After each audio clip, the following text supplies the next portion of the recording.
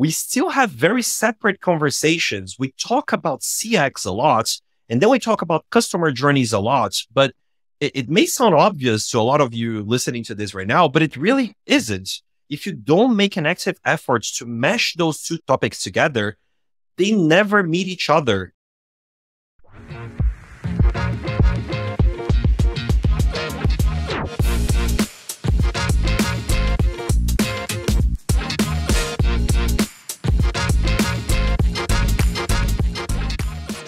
Welcome to nohacks.show, a weekly podcast dedicated to letting smart people talk to you about better online experiences. My guest today is a customer journey optimization expert who spent a considerable amount of time over the past 10 years exploring the intersection between analytics and human behavior in digital platforms with one goal: understanding what makes people tick when they navigate interfaces. To me, that sounds like a smart person who can talk about better online experiences. So my guest is André Vieira, founder at Looptimize, senior customer journey optimization expert, and international keynote speaker. André, welcome to the podcast. Bem-vindo. Sunny, thank you so very much. It's a massive honor to be participating in this. Really appreciate the invite. As I told you before, I've done the homework. I've seen the guests you've had here. These are heavy hitters. So I feel like I have a duty to accomplish here, a duty to live up to. So yeah, let's get the ball rolling. Thank you so much. You know what? You're a heavy hitter as well. Like let's just say that. And when you say you've done your homework like no guest has done before. Like I cannot wait to start talking about this. And the topic for today is going to be customer journey optimization, of course, because you're the senior expert on that topic, understanding friction and momentum. And before we start talking about that, you've been doing optimization one way or another for more than a decade. How long has it been? It's been well over 10 years. You're right. I'm probably 10 years. On my 13th year as an experimenter / optimizer / CRO, call it whatever you may. That is very impressive. So let's start with me asking you, what are you not good at in this field? What I'm not good at in this field, I feel like I could improve a lot in interviewing people, like running user tests and so on, I'm good with. But when I have to talk to the person on the other side and I see people like Else Arts, for example, doing the same, there's so much for me to learn about it. But yeah, it's been a long journey so far. I've been sharpening the axe, so to say, for many years now. 13 years. Yeah, I like to think that I'm a general practitioner that knows his way around pretty much everything that discipline has to offer. But I just mentioned what I'm actually putting time into recently, which is improving the way that I interact with the people who we interview in laboratories and so on. I don't feel like I'm that good at that, to be honest. Lots of margin for improvement. Shout out to Els, by the way. Shout out to Els. But the fact that you're working on it is, of course, going to help. And also, it just shows that optimization is such a diverse field where you're never done. You're never done learning. You're never done optimizing your client's website. So yeah, 13 years in this space is absolutely impressive. So the main problem with customer journeys and the way they're optimized, most people think about them in terms of optimizing touch points. And that's okay. Like that's a good starting point. But what else do we need to look at there? Like, what's missing from that picture? Yeah, I feel like what we end up missing here are the smaller manifestations of intent. So as optimizers, as experimenters, we tend to place a lot of emphasis, a lot of our focus on end of funnel KPIs, right? Such as the conversion rate or the revenue itself. And then we talk a lot about optimizing user experiences. It sounds so nice. But the reality of things is that most of us end up optimizing page templates instead, or just page sections instead. And this is something that I'm loosely quoting from David Manheim. He said something like that recently. Stages, not he's pages. He's been a guest here as well, right? Stages, not pages. Exactly. It's coming out next week. Yep. Yeah. So I personally believe that there is a lot of value in making this extra effort to look at smaller, more subtle signals, so to say, that exist on the way to a conversion, such as interactions, no matter how small they are. And here I'm referring to events, really. I like to look at traffic sources. I like to look at previous and next pages that have been visited. I like to make notes of which expectations have been created during the navigation in these previous pages, or what has been seen before in marketing campaigns, whether they're being matched in our pages or not, and so on. So I think that before anything else, we need to understand once and for all that thinking in terms of customer journeys tends to be more useful to us as experimenters compared to thinking in terms of just isolated touch points, you know? That's Hmm. my standpoint on the Right. topic. And are there any tools that can help you with this? Hmm. This is an interesting question because the minute you start looking at customer journeys, you realize that they are a complete mess. So Hmm. we need practical ways to optimize them. There's way too much data. There's way too much granularity. And when we think about customer journeys, most people think about the holy grail type of customer journey, right? That journey with absolute linearity in which visitors, they start on step one and then they behave super nicely and go straight to step two, then to step three, and finally converge. But reality is nothing like that, though, is it? Like navigation is super messy. People go all over the place, and it's not always that you can find a clear pattern or a reasonable explanation as to why they're doing what they're doing. So ultimately, if you try to map all individual journeys that exist on your website right now, you're going to end up with a salad of possibilities that doesn't really help you optimize anything at the end of the day. There's way too many paths being taken. There's way too many ways to reach a conversion.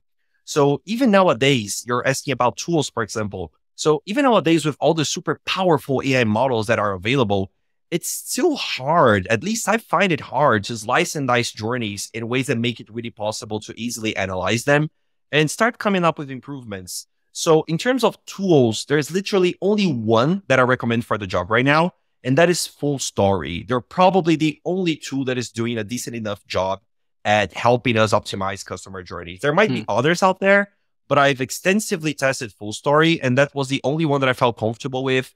Full disclaimer here, comfortable enough to become a partner and start Hmm. recommending the tool to my clients.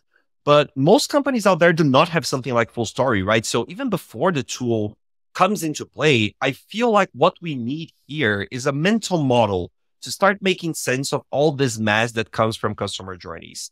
And the mental model that I like to go for here, it basically has two bigger attention points. So attention point number one, Sunny, is that we should be thinking in terms of journey moments. Not everyone is ready to converge, but even so, these people that are not ready to converge, they might still visit pages that you're only exclusively optimizing for conversions. So here's the first point of contention and also the first point of attention. We should be thinking in terms of customer journeys. And then the second point of attention is that there are two bigger forces governing customer journeys at all times. And when you understand them both, optimizing becomes easier. So we can talk about this along the road here. Absolutely. And I'll just ask, when you say we should look at customer journeys and not as snapshots, basically, which is what a template is. That's one of the things when you hear it. Of course, that's the only way to do it. Like no one's going to say no to that. But why don't brands actually follow this path?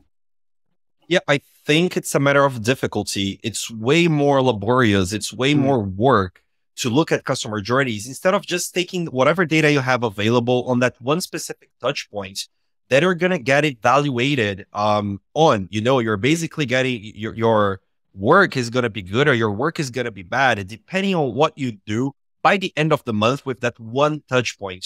So I feel like there is a bit of a culture clash here in the sense that for professionals in the experimentation field or similar fields to become able to optimize customer journeys, companies have to start thinking in terms of customer journeys too. And I feel like even now, even in this day and age, we still have very separate conversations. We talk about CX a lot, and then we talk about customer journeys a lot, but it may sound obvious to a lot of you listening to this right now, but it really isn't. If you don't make an active effort to mesh those two topics together, they never meet each other because ultimately CX only goes as far as your own optimization scope goes. If you're not trying to optimize things looking at the bigger picture, you end up with like those smaller, more granular initiatives, which don't get me wrong here. They're also good. They're also valuable. They're also necessary. But end of day, you are missing the big picture a lot of the time when you are optimizing like this. Oh, they matter for sure. Those small granular details, they matter. But stopping there is really what's killing the good work. And my theory is that Google Analytics, the old Google Analytics, is to blame for a lot of this mindset, because it was just there. The reports were as they were. You can look at what happens in a page. You can look at landing pages. You can look at cart checkout. And most people learned about looking at the journeys that way, as a series of snapshots, because there was this free tool that everybody was using and everybody was writing about, blogging about. And then, I guess people were trained to think in terms of snapshots and not journeys. So you briefly mentioned momentum and friction, like two forces that dictate how a journey will go. And in preparing for this podcast, once again, you're the most wonderful guest in terms of preparing for an episode. I could not believe how well prepared the document you sent me, how great it was.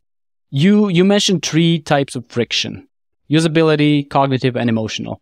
How can you detect if it's any of these 3 is present in the customer journey? Yeah, so you have ways to do that. I could give you a quick explanation as to why those things are important and why to categorize friction. So just to give our listeners a bit more context behind this, I really believe that momentum is the name of the game as far as customer journey optimization goes. Every single step in a customer journey requires a certain amount of momentum to be met. If we do not help our visitors meet that amount of momentum, they end up leaving our websites, our apps, our experiences. And then when we think about classical physics, the stuff we studied back in school, what is the one force that is really good at stopping momentum? It's friction, right? So friction is basically our sworn enemy here. I know, I'm aware that there are good types of friction, but like in 95% of the cases, maybe even more than that, what you want to be doing here is removing friction from your experiences.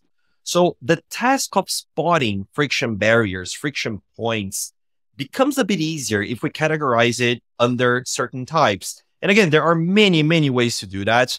But here at Looptimize, at my agency, we like to categorize it under 3 main types, as you've mentioned: usability, cognitive, and emotional friction. And I like to think about it as a hierarchy. So you start from usability friction, then it becomes easier to spot cognitive friction, and that in turn makes it easier to spot emotional friction. So the way for you to find that, of course, you can approach it from a quantitative side, but I feel like most people listening to this right now are outstanding at doing that. Because as you said, we've been educated to use Google Analytics for the past 20 something years, I guess. I'm not even sure if that estimate is right or not, but we've been doing that for well over a decade It's close enough. Yes, definitely. Yeah, so we got good at it, right? It's not something that poses much of a challenge, but the problem is that you get really limited in terms of scope when you're doing that from a solely quantitative point of view. So again, if you know the friction types, if you know their explanation, I think you can just look at pages and do a heuristic analysis of sorts. But instead of going for your usual heuristics like clarity, distraction, and so on, think about them in terms of friction. So giving you just a quick rundown, usability friction comprises everything, every aspect of your UI, of the visuals of the page, that prevent people from carrying tasks the way that they want to carry those tasks out. So think about overlapping buttons, think about text that's way too small to read, or when the font contrast is not enough.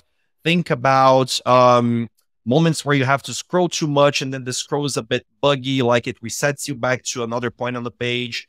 This is all usability friction. This all talks about how you interact with the page and mechanically what is possible to do and what isn't possible to do, what is easy to do, what is not easy to do. It's all about reducing the level of ability that is required to browse a page or browse an app screen. Usability friction, that's the base of our pyramid. Moving one step up, we have cognitive friction, which is everything that makes your brain work harder than it's supposed to. So think about confusing messages. Think about when you don't know to which direction you should be going. Think about the classic CTA. It's the shittiest CTA ever.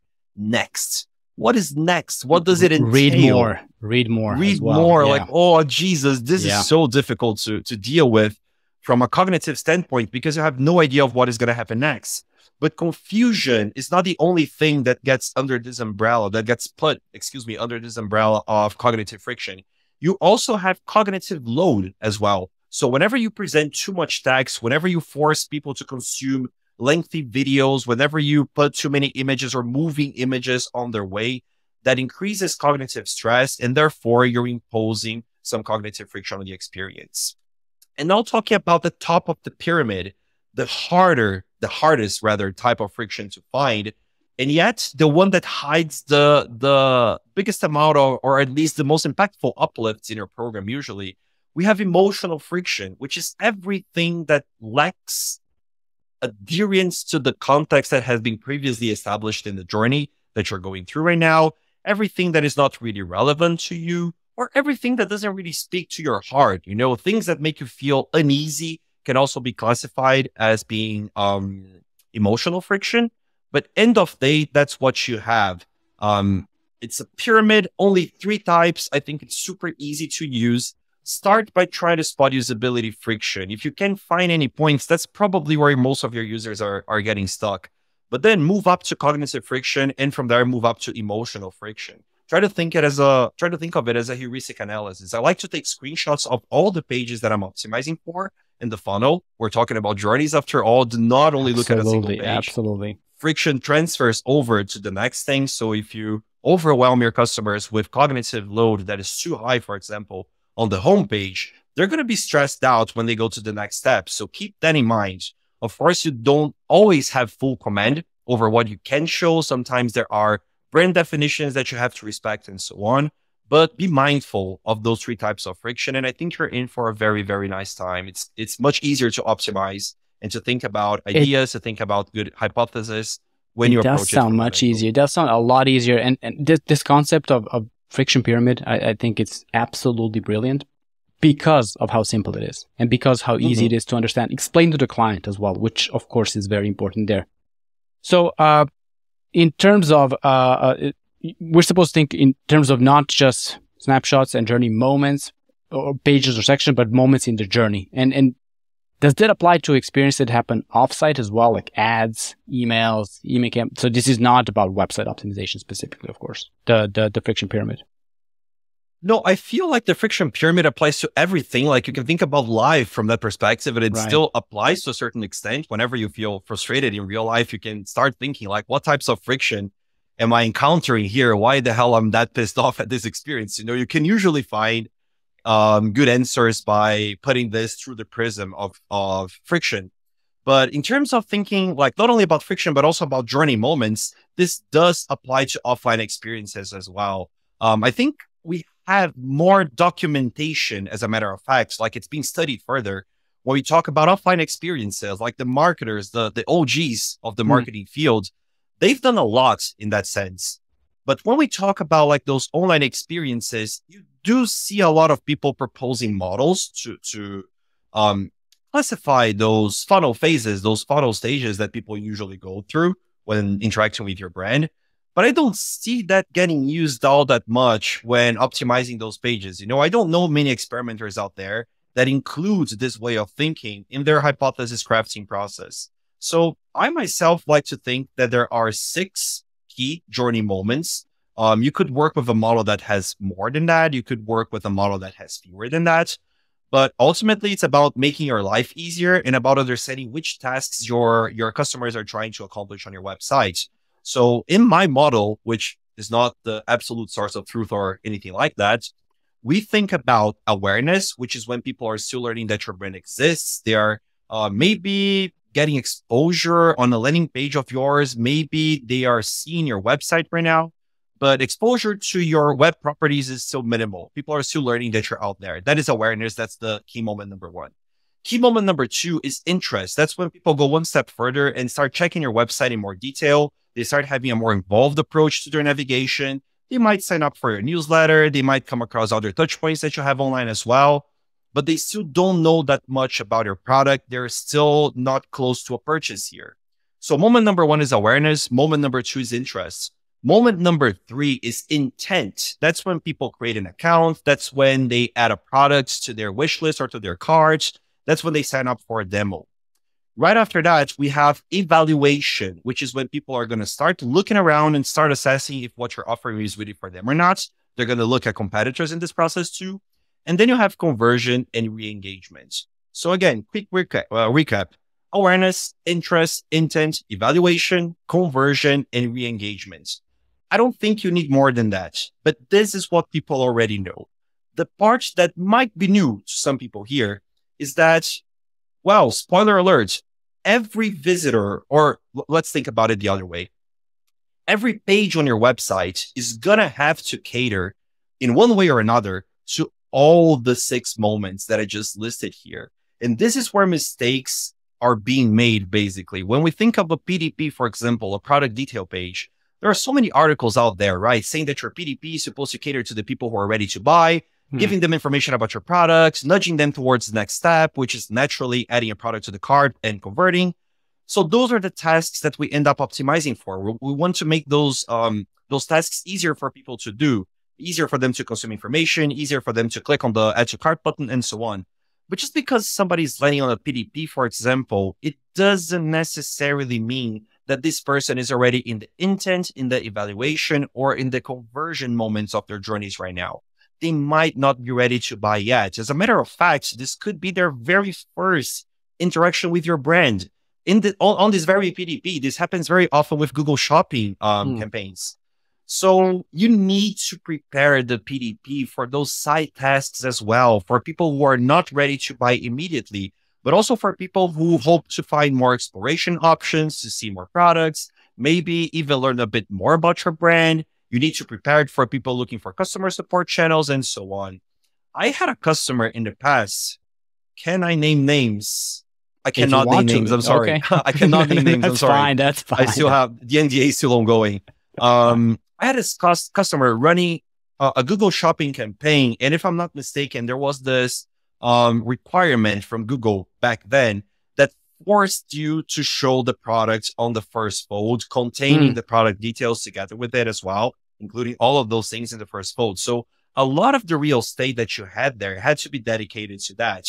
And my customer thought that by placing laser sharp focus on those products, making them look super nice, making their descriptions attractive and so on, that would be enough. But what this customer failed to see was that there was like 60% of their traffic coming into those pages as new visitors. They had never seen the brand before, or most of them had never seen the brand before.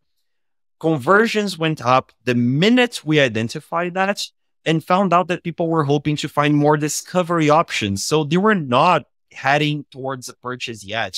They wanted to browse around. They started using the add to wish list feature a lot more. We got a lot more account creations as well. And then down the road, like 2 months later, 1.5 months later, some of those people starting to converge. And then we started getting like those so desired uplifts, right?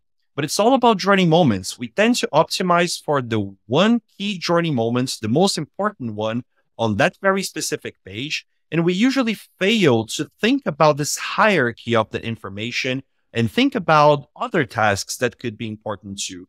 And that, my friend, presents friction that kills momentum for a lot of your visitor base. You know, not everyone is ready to commit right now. That's a very good. I mean, if you look at an average e-commerce brand, like conversion rate, if it's 5%, that's good these days. So the 95% of people that are not thinking about buying, you're doing nothing for them if you're basically just optimizing for conversion. But I guess optimizing a PDP for maybe not all 6 stages, because re-engagement, for example, is not going to happen in the product detail page, not necessarily happen there. How do you actually do that? How do you optimize for multiple steps? What would you mentioned wish lists, for example. What are some other strategies you can use? Yeah, so like let's discuss this from a broader spectrum already. Like translating this into our daily lives at work, we always come back to experimentation and personalization when we try to eliminate friction and to build momentum respectively. So the actions that can really help somebody do something faster, more conveniently, and therefore the actions that are helping this person build momentum, those tend to be quite individual in their nature. Yes, there are universal things that you're going to do, and those are going to help the lives of like 90% plus of your visitors, but you extinguish those really fast. So to build momentum effectively, personalization is going to be your best friend. It's a more individualized approach compared to removing friction. What serves as a shortcut in navigation to one segment of your audience might hinder the progress of a lot of other segments of your audience. So when trying to create shortcuts, personalization is going to be your tool of choice. On the other hand, friction barriers, the three friction types we've described before, they tend to be a little bit more general in nature. So making a button easier to press for one person will probably make it also easier to press for everyone else too. So when you remove friction, experimentation and A/B testing are going to be your weapons of choice. You're going to be tackling barriers that affect a larger portion of your customers, which conveniently ties back to our need for traffic when testing, right? A/B tests require quite a bit of traffic, and that ties nicely to the idea of eliminating friction. But getting practical here, Sunny, what I usually follow is a sequence of steps when trying to spot and eliminate friction. And the same goes when I'm trying to find opportunities to build up momentum. So the first thing that I usually do is to choose which pages I want to improve and decide at that spot already, at that moment already, which journey moments I want to try to facilitate on those pages. And then remember, people in all 6 journey moments we discussed before could be visiting the page you're trying to optimize. So the first thing is to choose which pages you want to optimize for, as well as the journey moments that you're going to be optimizing for on those pages. Step number 2 is to create an expectation matching list. So what expectations have we created for these people in those journey moments that we have to meet now? So again, back to what I said before, check previous pages, check marketing campaigns, check your highest CTR ads, for example, check traffic sources. The stuff we've said before matters a lot now. If you said A before, you have to say A again right now. You cannot say A in step 1 and then start saying B and C and D on step 2. Task number 3 here is to think about tasks themselves. So now you know which pages you're optimizing for, you know which journey moments you want to facilitate, you have an expectation matching list, you know which expectations have been created. Now start listing the tasks that people living through those journey moments on those specific pages may need to carry out. Once you have that, now you start thinking about friction. And then I suggest that you do what I call internally here at Looptimize a friction barrier map, which is a heuristic analysis in which you look at the pages that are part of this journey that you're trying to optimize, classifying each friction barrier that you can find according to the model we've discussed before: usability friction, cognitive friction, and emotional friction. Once you have that, if it's available to you, step number 5 here, run user testing. User testing is very valuable in this process. You're capable of uncovering like 80% of the issues on a page with just one user test, including like, let's say 10 people. It's a super powerful way to understand where your visitors are struggling. And you can include websites from your competitors in this process as well to try and figure out which expectations are being set by them. Because if it's super easy to do something on a competitor's platform, that's what people are going to expect from your platform. That's the type of experience, the level of ease that they're going to want to find when browsing your website. So it's important to look around too. When you're done with that, try to start getting rid of the friction barriers you found in your research. Again, test it all out. A/B testing is going to be your friend here. And then finally, last step in our sequence here, combine everything with additional qualitative research methods in order to spot opportunities to create shortcuts, in the plural, for each journey moment on that page that you're trying to optimize or on that group of pages that you're trying to optimize. So by qualitative research methods here, you can think of your session recordings, you can think of your heat maps and so on, but try to get more creative. There's something that is called the customer effort score, for example, which assesses how difficult it was for a customer to accomplish a task on your website, on your page, on your screen. If it's an app, it can even be used in real life too. So use that to your benefit. Do click Let me count just ask, analysis. how do you evaluate customer effort score?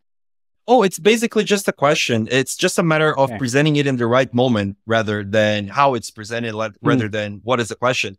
The question basically is, how hard was it for you to do this thing that you just did right now? Okay. And then you can evaluate it using a Likert scale. I don't like 0 to 10 scales. I recommend that you do 1 to 5 scales. It avoids neutrality a little bit, or 1 to 4 in order to completely avoid neutrality. and making it easier for people to assess, because sometimes it's difficult for people to tell apart a 6 from a 7. What is the difference between a 6 and a 7? There's no difference. There is no difference, of course. Yeah, I like smaller scales. Right. And as I said, you also have some other silly methods that I don't see people using enough. What was the last time you've counted the amount of clicks that are necessary from step 1 and all the way to a conversion? Have you done that on the competitors as well? Do they require more clicks or less clicks? Do they require more text reading or less text reading?